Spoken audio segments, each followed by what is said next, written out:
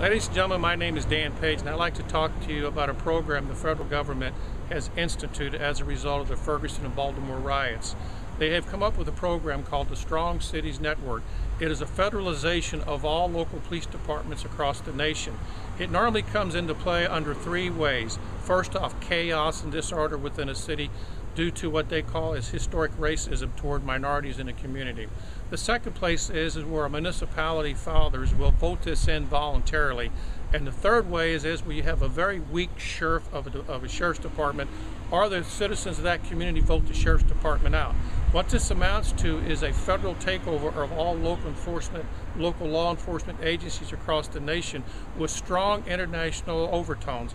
I would suggest highly that you do your own research on the Strong Cities Network. Thank you very much.